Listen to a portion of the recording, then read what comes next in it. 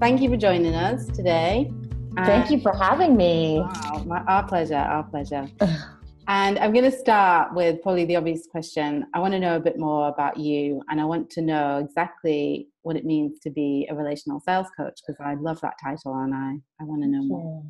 Yeah, a relational sales coach. It is quite a handle, isn't it? It's a big handle. But I think it's really important because of the people that I serve, that relational part of the sales coach is definitely in my title. Because the women that I serve are relationship-based business owners. They're women who are kind, compassionate, very sensitive to the needs of others. They identify as helpers. And so relationship is such a huge part of business, especially for these types of women. And so everything I do in terms of coaching to make sure that your sales happen is really getting into the psychology of your client. And I believe that if you cannot have empathy for someone that is wanting to buy from you, you're not going to be able to reach them. You know? And so, I think it's really important for me to have that title, and also to distinguish me from other coaches. There's lots of sales coaches out there, and there's lots of interesting manifestations of what it means to be a sales coach. And most people feel like it's an icky and a gross thing. And I'm here to change that, especially for my relationship-based people.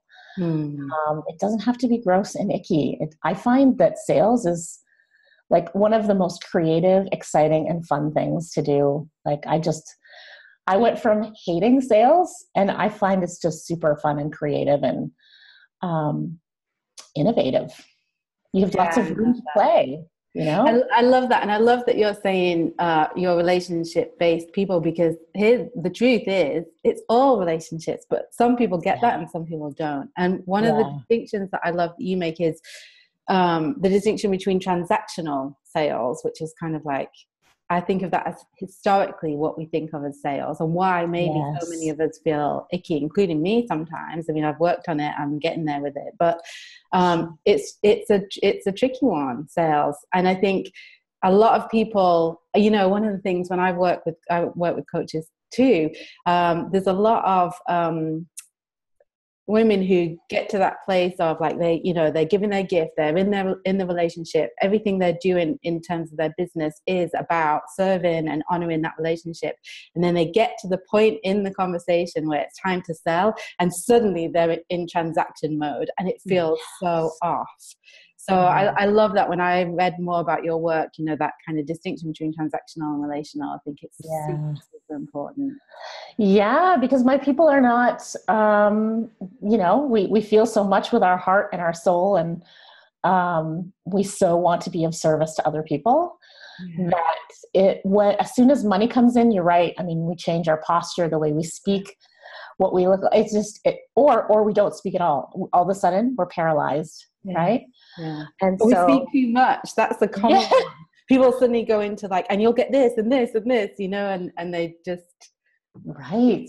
That was a big one for me, was learning to just give space to the offering, you know, and to the other person to kind of process what the offer is on the table, and kind of let them have their reaction to it without you trying to fill that space. So beautiful. Yeah. I mean, I call that energy management. Oh, lovely. I like that. Yeah. That's one of the things. It's a big area of, I guess, exploration with my clients in terms of opening them up to this idea of, okay, where are you leaking energy in places that you don't need to be leaking it? Yeah. So a great example of this, and I see this quite often, because so my clients, I encourage no email in terms of when you're doing a sales conversation. It's, face-to-face. It can be virtual, but it's face-to-face. Rather than sending a proposal through email. That's fine for people to see the dollars and cents afterwards, but I really feel like to build the relationship, you need to say those numbers. Yeah. And they need to come out of your mouth, because you also need to feel it, right? And be strong about it and be confident. And so let me get back to this. So I help my clients when they're doing a follow-up email, because oftentimes you'll, and maybe I think people don't really talk about this so much online. We hear that, oh, like I have sales conversations, they convert all the time and I'm a master at it. And, you should never need to have more than one conversation with someone. I think that's total BS. Yeah. I love to give my clients so much space to say, hey, if you need to talk to somebody 3 times before they hire you, that's not a mistake. That's not you being terrible at sales. It's you deepening the relationship and getting to the point where you decide, yeah, I really want to work with this person. Mm. And I know for myself, sometimes it takes 2 or 3 calls before I know for sure how my client is going to respond. So for example, in the first call, if I notice a little something wonky show up, I know I need to build in that second call so I can be sure, okay, do I really want to have a 6-month coaching relationship with this client? Okay, so I think I took us way off track there, but no, it's really, I mean, I think that's so super useful to go into, because I think it's true. I think not only working out, I think so many people have that, they're trying to get the sale rather than come from that place of, do I want to work with this person myself? And also, can I serve this person? So for me, those 2 to 3, 1 to 3 calls, which I've worked in a similar way. It's also, do I want to work with this person? Do I want to be stuck with this person for 6 months? But also, can I serve this person? Can I actually help this person? Because that's a really key thing. And I think, so I love that. I love that you make that point about, it's not just the quick sale or, conversion. I hate that word, conversion. I know. So, so one question I wanted to ask, and it might be hard to kind of narrow it down to one thing, but is there a specific thing or set of things that comes up as struggles for your clients that you see time and time again around the topic of sales and selling? Yeah. So because people tend to be so relationship focused, feeling based, sensitive people, they get into the friend zone, and it makes it really tricky. And I don't I have very few coaches as clients. And so it's not just a coach's sort of dilemma. Like, all of my clients are pretty much helper types. And so helpers tend to just be so used to, giving, that it makes it really tricky for them to move from like being this really congenial person to then talking about money and having company policies and setting boundaries, right? And so I really encourage people to look at, are you in the friend zone with your clients? Yes, I think it's important to use empathy and really understand where your client's coming from. But if you're so attached to what they're telling you, you're not actually going to be able to serve them really well. And so, putting some of those boundaries in place to give you some space between your client, managing your energy, like those are some really big avenues of discovery that we go into, because it's almost that my clients really need me to help them build in some buffers so that they can operate at like the highest and best.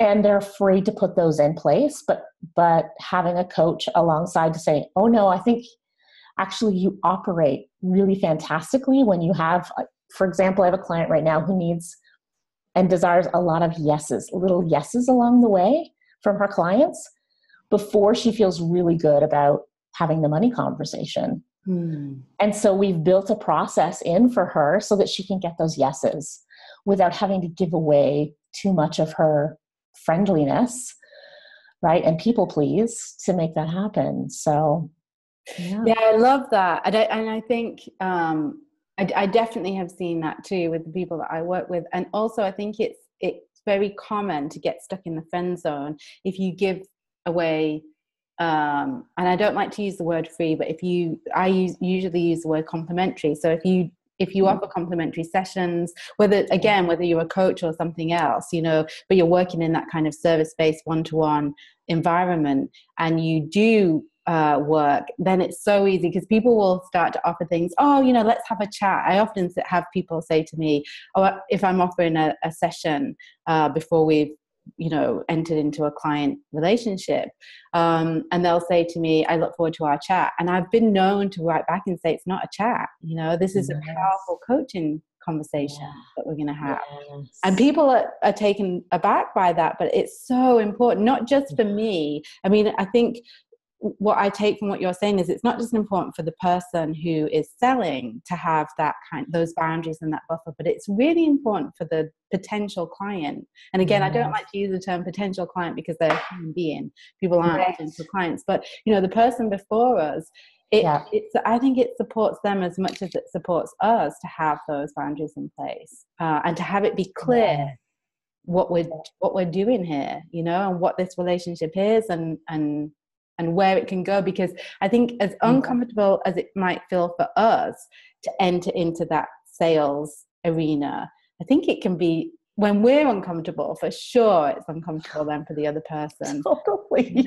I see that a lot. So I always try and make sure, I'll say to people, if I'm offering a complimentary session, we're not going to talk about money on this call. If you want to explore with me later, tell me at the end, but it's off the table. I'll be upfront about those things, and I'll be as upfront if we are going to talk about money. This is a call for us to actually specifically look at working together. And brilliant. Yes. So, those boundaries are so important. I'm so glad you shared that. Yeah, I mean, I love what you're saying, because you're really giving your client a lot of space to say, oh, okay, I get where she's going. Now I understand how to prepare for this. What are we actually doing? Like, you're really laying out this beautiful invitation. Yeah. And some parameters to say, okay, this is what this really is. And then it doesn't need to get weird. Yeah, I know. There's no, right? And so as you're like laying out that beautiful invitation, it just extends into the sales conversation, right? If you start to set those boundaries into place from like moment one, by the time you get to the sales conversation, you've laid the groundwork, and it's so much easier. Yeah. Right? It's just so much more natural. Because you've been honoring that the whole way through. Yeah. So I'm a huge fan of working that way. Yeah, natural. And the other word that comes up for me is authentic. We're not in this space of I've got to be a different person I've got to be in a different mode. That's right. It kind of takes me on to the next thing that I wanted to talk to you about, which is I've read you talking about, or heard you talking about as well, finding your own like unique sales style. Can you tell us a bit more about that? Yeah, for sure. So like I was telling you about the client who needed to build in a lot of yeses from her people, from her buyers before they go through. That's her sales style. She needs a lot of upfront time with her clients, so that she's getting a sense, okay, I see that they're tracking with me. They like what they're hearing from me. I'm getting lots of permission from them to keep moving forward. So she gets lots of yeses in very simple ways. So, she, I don't want to give away exactly what she does, but that's her sales style, right? She needs a lot of that sort of permission to keep moving forward. And then she like sets herself up to be super confident when she says her numbers. Yeah. Right. So, I mean, another person's sales style can look very different. It's just a matter of, my work is so personalized and custom. Yeah. So you just bring what you bring to me, and then we figure it out from there, Maybe I can share what I think my sales style might be. Yeah, I would love that. Because I think what I tend to do when I'm working with coaching clients is I like to have them experience as much of what it would be like to work with me upfront before they decide whether or not they want to. So like I mentioned, I'll give complimentary sessions, but a huge thing for me is challenge. Like that's how I thrive. Like when I'm given like a meaty challenge that I kind of can rise up to. And so that's not going to work for everybody. I'm not going to be the coach for everybody, but the clients who love to work with me, are excited and like, you know, totally pumped around, you know, what challenge are they going to get from me? And I'll do that before someone even becomes a client. And I do it because that's where I believe when we stretch, when we kind of go to the limits of our comfort zone and, you know, go past the limits of our comfort zone, that's when we start to transform. And so I want transformation to start to happen for people before they even contemplate handing over money to me. So what I'll often do is at the end of a first call, if I'm excited to continue talking to that person, is I'll set them a challenge. And then the second call will be to kind of get together and see how that went. You know, what happened. Perfect. What did they feel? So would that be my sales? Yeah. Okay. Yeah, absolutely. I love it. Yeah, absolutely. The fact that you have built something in that excites you, right? And then also shows you more of who your client is, how they respond to that challenge, right? Tells you so much about who they are. Yeah. And so I love that, because your sales style needs to help you sort of see who you're going to be working with as well. So it's not all about you. Like it's not that I want you to come up with this style that's completely not considerate of who you could be selling to. Yeah. Right. So it needs to really factor in all of those things, and everyone is just a little bit different. So it's just understanding, first of all, being self-aware. What do I need to feel really good about saying my numbers? Yeah. Yeah. Right. What comes before that makes me feel really good about it and really confident that I can get results for my clients. And so we build that in so that, and it looks different for everyone. Yeah. You know?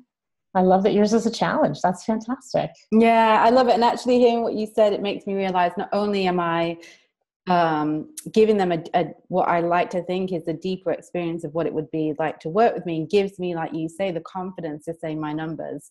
And because they already know what they're buying, you know. Now it's interesting when sometimes I see coaches, you know, when I maybe have been looking for a coach to work with, and there's no way to speak to them before, you know, it's kind of like, buy here, buy now. I'm like, how could that even work? I'm not going to do that, because I'm so used to what the power that comes from, you know, sharing my style with someone. And also, like you say, I learned so much about the client. And I think totally, that's so overlooked by so many of the people I work with. And I think you and I have talked before. I think there's a lot of crossover in our audience that they don't realize that the importance of vetting the person before them to see if they're a fit for them. You know, often these sessions are like, you know, for you to see if I'm the coach for you, rather than, I'll always say, I need to be a hell yes to you, and you need to be a hell yes to me. Yeah, it ain't happening. Yeah, I do my best to like it with great integrity, put my clients under a bit of stress. Because I want to see how they're going to respond to themselves and to me when things get rough, because they will. Yeah. Like something's going to show up, and before they give me their money and decide they're going to invest in doing this process, I want to be sure that, you know, I can see what's going to show up with them as much as possible. Right. Yeah. Yeah, because that can get so tricky. That's why the buy now button scares the crap out of me too. Yeah. Quite honestly, that to me is a Russian roulette, you know? No, I know. I mean, yeah. So, we're talking a lot about now our relationship with our clients or potential clients. And I've heard you talk about not being a fan of the client avatar. Which makes me excited, because I'm not either. I mean, it's important to understand your client, but this whole client avatar thing just doesn't sit well with me. Tell me why it doesn't sit well with you, and what's the alternative? Yeah, it drives me nuts. I mean, I think it could be any number of things. So empathy is obviously one of my big driving values. Many of my clients have empathy as their superpower. And so for someone who is driven by empathy to come up with the daily routine of someone that they're making up based on what they think about maybe their client is doing. Well, my client gets up at 7 a.m. and she pours a cup of coffee and then she brushes her teeth. Like, I cannot, that does not connect me to that person. It just doesn't do, it's so flat. Yeah. And so many of us have been taught to come up with our client that way, or our avatar, right? I think that the best way, for me anyways, and for what I've seen with my clients, is to really, experience working with people, even if it's for free. Take so many notes, ask so many questions about who it is that you're talking to. If you're really excited about something that they're saying, take note. And that's how you start to then build basically your marketing machine. Yeah. So that you can use those statements that your actual potential buyer is using and say them back to them, because unless they feel seen and heard where they are right now before any transformation happens, there's no way they're going to buy from you if they don't feel like you know and understand them. Yeah. And so to really know and understand someone, you need to spend time listening to what they have to say, not creating some scenario in your head about what their perfect day might look like. Yeah, I love what you say about working with people. I mean, I get so many people say to me, "What about my niche? I need to have like my, perfect niche and all of that." And I don't know if you say it differently in Canada. I know the Niche. Yeah, okay, you say niche as well. Yeah. And so, and I always say the same. I worked for years and with hundreds of people before I started to get a real sense of. Like my ideal client, and it's not based on what TV programs they watch or what music they listen to. It's based on, for me, characteristics. They're action takers, or they're heart-centered, or they're they have empathy, or whatever it might be. And exactly what you said, those realizations came to me from examining how I feel after calls with different types of people, and different people. And so certain topics, for example, in my work I realized, I'm so excited whenever someone wants to talk about business. When someone comes to me because they want support in their business, that lights me up and I get really excited. And so it's that, noticing that. So I loved what you said about just taking some time to work with people, anybody. I say just get out there and do your thing and share your gift. For me, in a way, those, I call them filters sometimes, but, filtering for people comes a bit later. If you're in the beginning, you just get out there and experience people, and then you'll know who excites you and what types of topics and all of that. Yeah. I mean, right before we started recording, you were talking about failure. Yeah. It's the same thing, you have to get out there and practice and experience who feels like a really great fit for you. And, but even more importantly, who really is not the person you should be talking to, right? Yeah. There's no resonance. It's just the chemistry is not there. It's not a good fit. There's nowhere to go with the conversation. And being able to steer clear of that kind of conversation or client, because you have no business being there, not because you're a bad person, but it's just not the right fit. Yeah. Fit is everything. I know. And then it just makes me smile so much when I see people trying to preempt what that fit is early on. And I made that mistake early on in my business as well, where there were topics that were dear to my heart and my journey. And I assumed, so it's perfect for me to help people who suffered with the same issue or had the same struggle. I kind of just assumed that.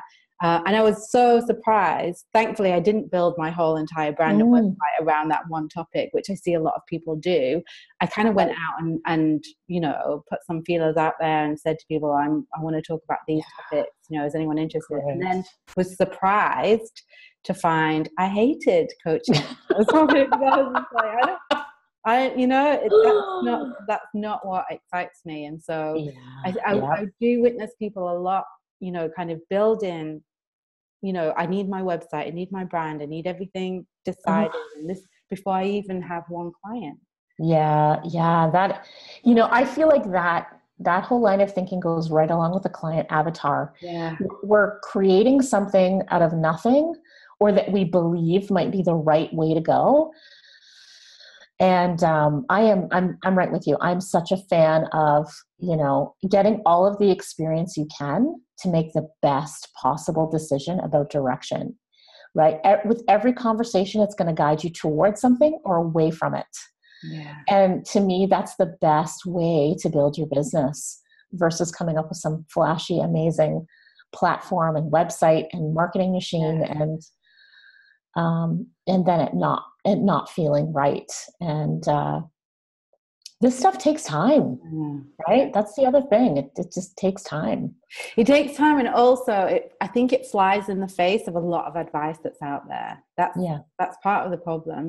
People are kind of bombarded with, you need to have the perfect brand, you need to have the perfect That's right. You need to have the client avatar. So hopefully this conversation is going to shake things up for people. Yeah. Oh, I mean, especially in our Instagram world. I mean, that's where I hang out, and it's pretty intense there in terms of like having the perfect aesthetic. Yeah. For your business and for your brand, and that, just everything has to be so perfect there. There's definitely that branch of people that you have to be perfect for. And then there's lots of other really interesting, fantastic, wonderful people there that don't necessarily need you to have this perfect presentation. They just really care to connect, right? Yeah. They want to hear what you have to say. I think that's the key. I mean, that's how I discovered you. I didn't see your feed and think, wow, I need to know this woman. I saw one of your stories. I heard you talk, and the message, I think it was 2 lines. I can't remember what they were now.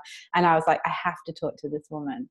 I think it was something along the lines of everything you've heard about sales is crap, or something. It was something like, what we're talking about here. So, it is about just speaking, as cliche as it sounds, but speaking your truth. But this kind of leads me on to the next question, because I've heard you in one of your videos talk about finding your business's unique perspective. So I'd love you to tell me a bit more about that, because that feels relevant, especially as we're talking about the whole brand and all of that stuff. Exactly. Well, I find so many of my women are helpers and sort of kind and tend to be people pleasers. And so having a unique voice or a unique style about you, especially I think for women, can be tricky. So here's what I find happens is we're so nice and kind that we don't actually have an opinion. Yeah. And in fact, the reason that we connected is because you liked my opinion. Yeah. Not because you thought I was nice. Right? I did, but yeah. Well, I could tell. I need your opinion, but yeah. Yeah, I think obviously being nice and kind, high value of mine. But I also know that anyone's business that I've been interested in, they've had a really unique perspective that is their voice. It's just who they are. And I've been very drawn to it. So as I hear myself saying, I'm saying that, I'm hearing parents going, just be who you are, honey. It's enough. Just, you gotta like yourself, right? It's like, but what is that? Yeah. What is that thing that I do that people like, but I also feel really good talking about, right? Yeah. And so I think it starts with, exercising your ability to share some opinions. Yeah. Right. And sometimes that could even be as simple as writing down when something makes you angry, write it down, take note. And just like I was saying on my Instagram stories, like so much of what I hear about sales is crap. Yeah.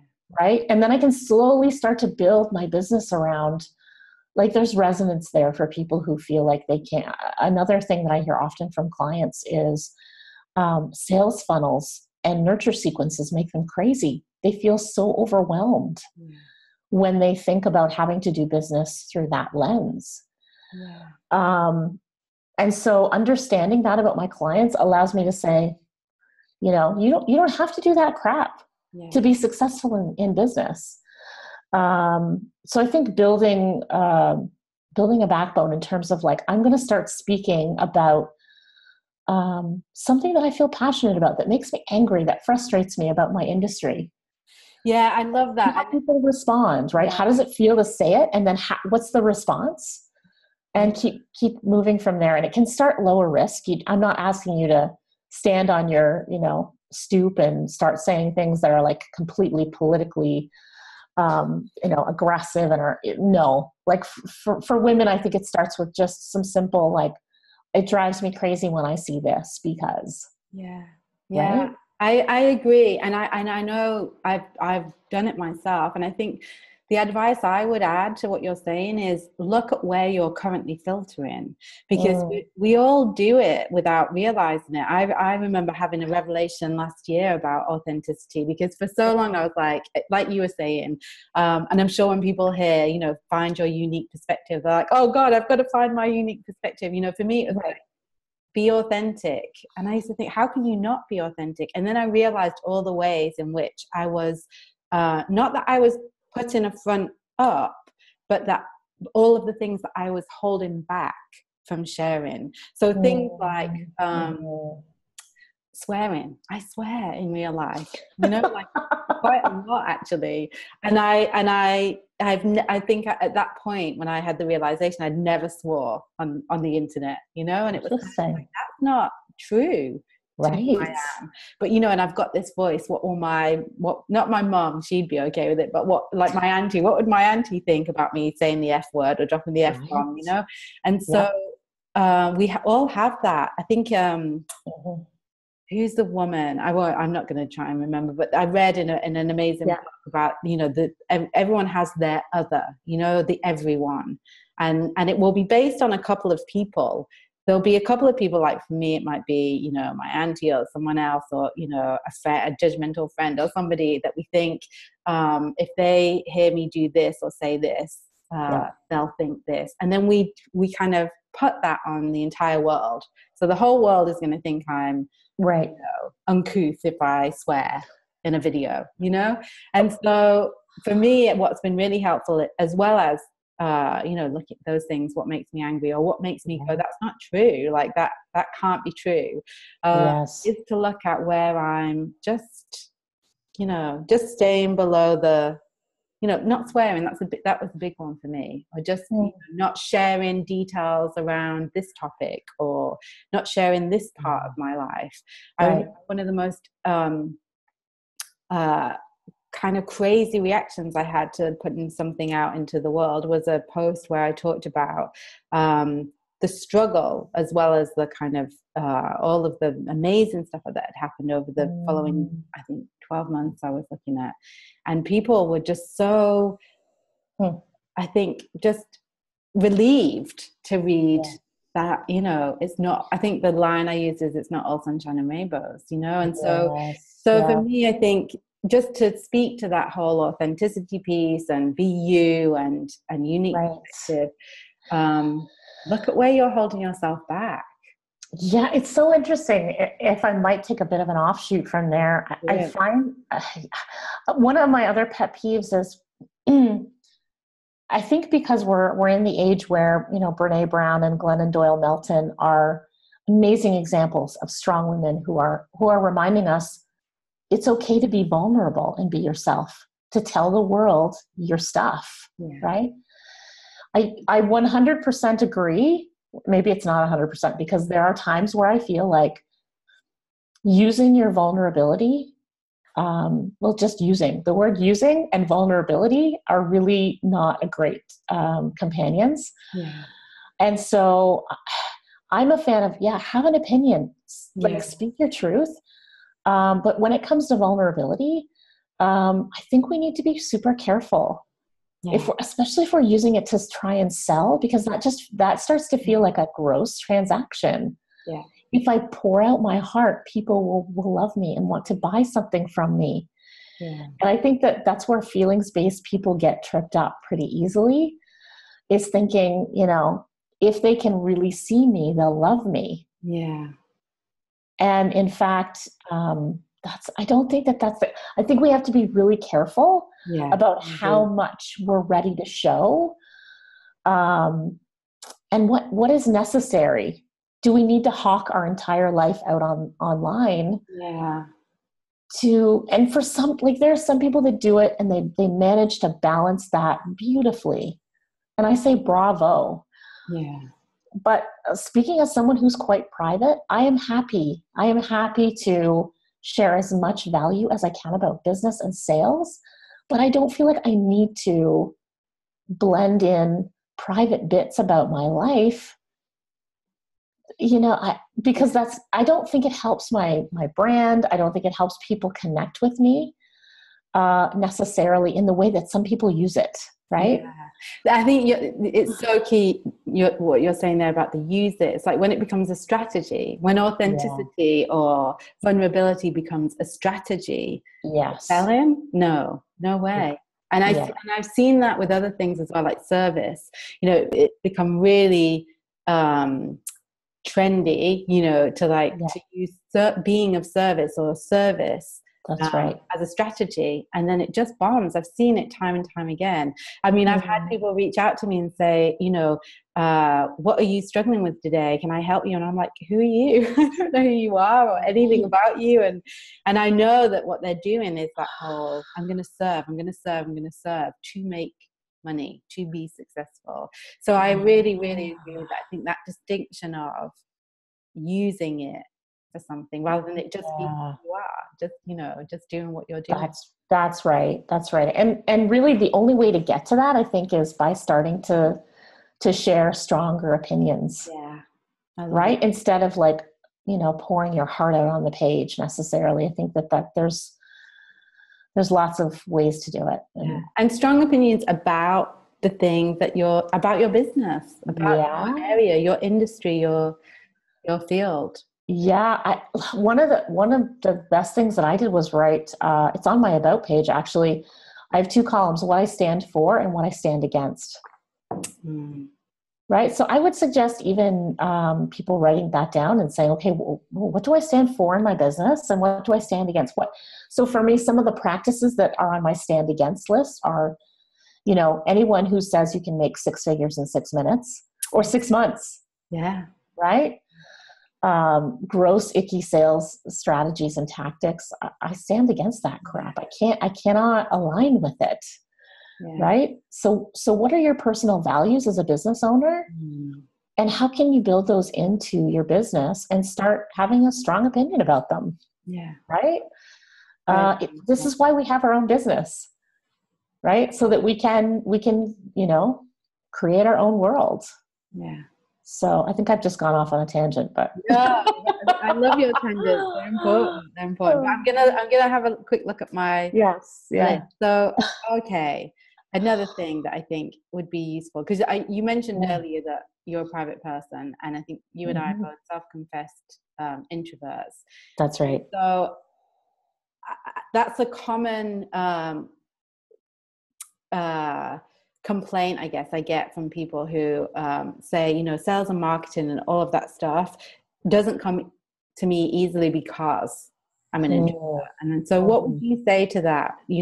What advice would you have for all those introverts out there around sales and marketing? Oh my goodness. I think introverts are especially gifted in this department, right? Because we tend to be very observant people.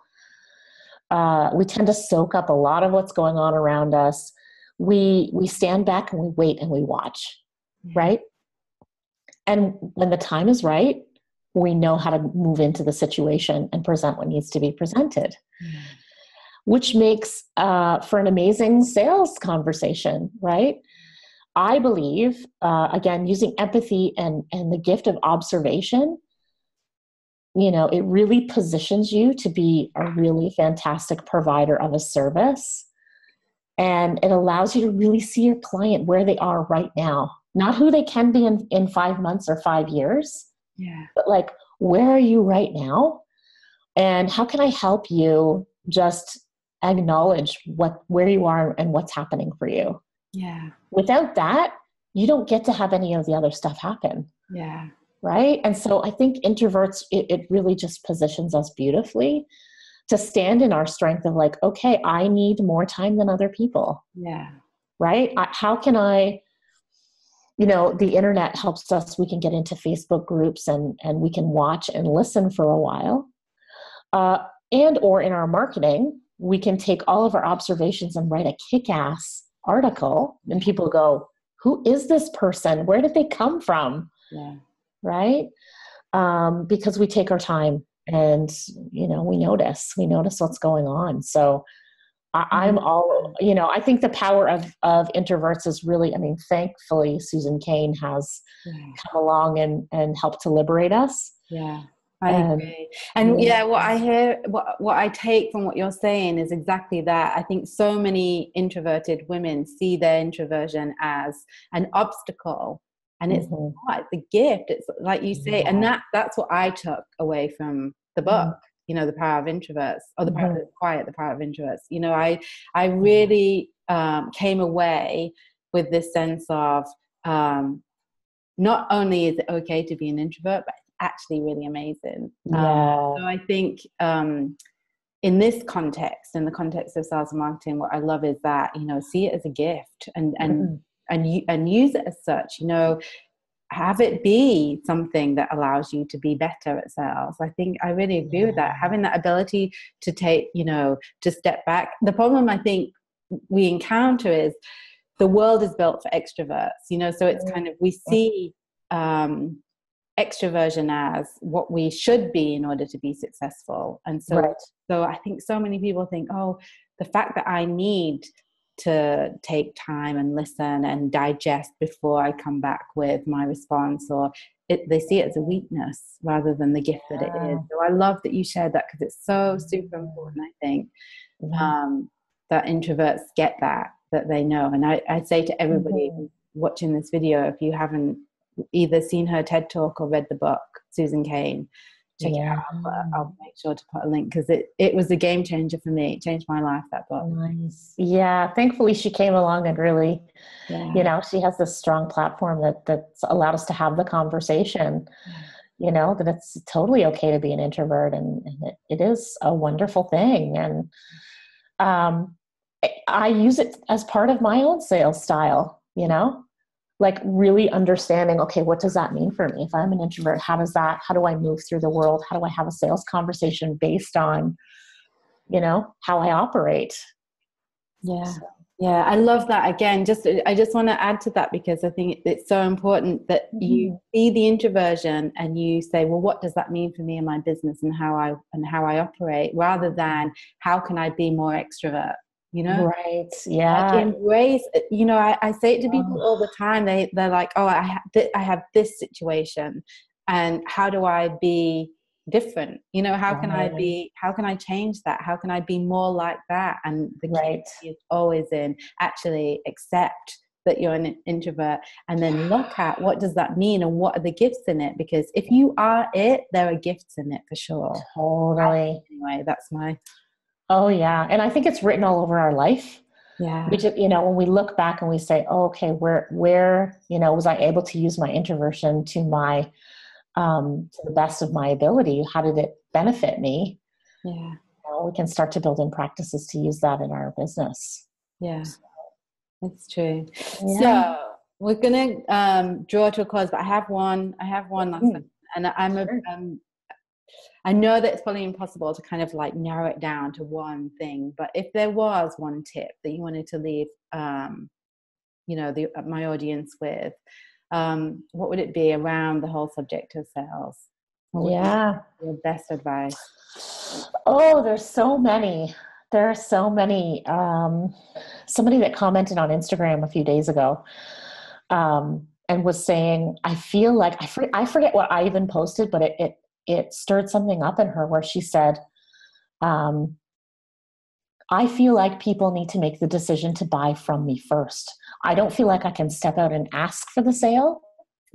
I feel like I need to receive it. And I was like, no. And I see this so often.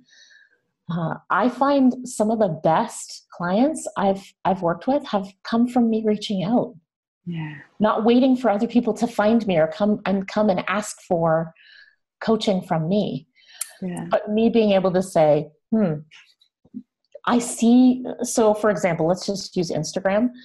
If I see somebody who's hanging out on Instagram and they're liking what I'm offering, maybe they're commenting, or maybe they're not. I just go and check them out. I do some homework and some research on what is their business? Who are they? Can I get behind their platform? Yeah. If I love what they're doing, it's super easy for me to reach out, you know, and start the conversation that may or may not end up in a sales conversation down the road. Yeah.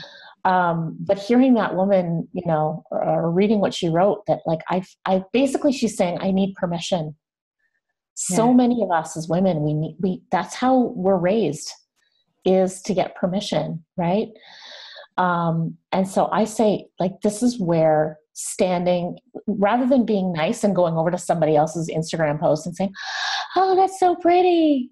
It's like, you have more to say than that's so pretty. Yeah. You know, I'm impressed by your expertise because I see you using whatever, right? Yeah. You're so skilled at, right? This is where being an introvert and using our observation is really great when it comes to sales, because we can be kind and nice and observant and also pack some punch with what we have to say. I love this. I love it because for me, I think when sales started to shift for me was when I realized that actually inviting somebody in is a compliment, is actually the highest form of flattery that I can give somebody. And I remember when a business coach I worked with years ago, who was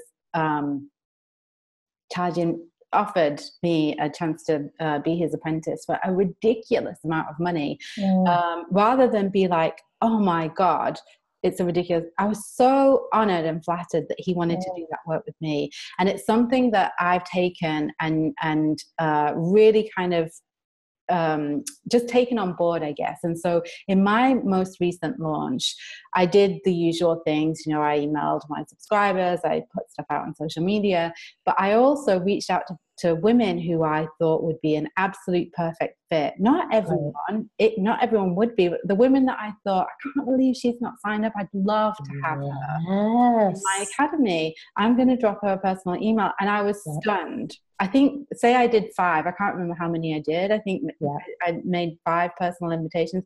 4 of them said, yes, I'd love to. Right? You know? And it's because I think it's the compliment. Again, you know, if you start to use that as a strategy, then it doesn't, it's, you know, they'll feel that. People feel the energy. Yeah. But because it was a genuine, I would love you in this. Yes. I want you in because I think that it will change it for everybody. I think it's going to make the whole program a better thing because you're in it. Yeah. When that comes from a genuine place, it's such a compliment. And so, I'm all about that. I feel like that's where we go from, you know, that beginner's mind to sort of more pro. Yeah. You know, we take a big step when we do that, but really we're using our talents and gifts of observation to say, I'm resonating with what that person's doing, and I think I have something to offer that will help that whatever they're doing be even greater, better, more enhanced. With my skills and expertise, and what, you know, who doesn't like to be invited into something that's exciting? So I love that you've done that, and I'm a big fan of outreach, personal outreach, not just broadcasting. You know? Exactly. No, and actually, just to kind of draw us to a close, for me, everything that we've discussed today and everything that I see when I, you know, read your stuff and watch your videos is around the relationship, around it being a two-sided thing. You know, so often I think women go into this like, oh, I've got to convince that person, or like the person you talked about, you know, I need their permission, they have to come. And everything that we've talked about today for me is about how equal the partnership between you and the client is. And I think that's what I'm taking away from this conversation today. It's like just that reminder that, you know, it's not, you know, it's a relationship. the whole thing. I mean, you know that, it's in your job title. But yeah, it's wonderful. It's wonderful. It's been amazing to talk about it with you. I always love our conversations, and I'm super excited that we'll hopefully talk again. Yes, can't wait for that. Thank you so much for the conversation. You're right. It is always great when we get a chance to chat. So.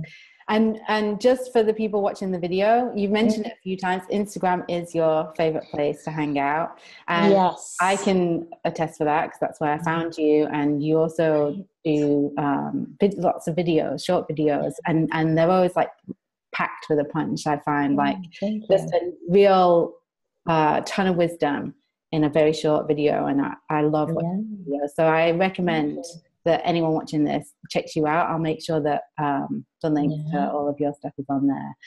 That would be great. And so that is my place. That's my place to hang. So. Yeah, and it inspires me to hang there more, actually. Just cool. Seeing how you use the platform in a seriously non-icky way. It inspires me to kind of, spend more time there. So yeah, and I do a lot of asking. on Instagram. Yeah. And so it's wonderful to hear you say that it doesn't feel icky, right? Yeah, no, definitely not. I love it. I love it. Wonderful. So I recommend anyone who wants to see how it's done on Instagram, go and check Heidi out. Thank you. Okay. Thank you, honey. And until the next time. Yes, absolutely. Can't wait.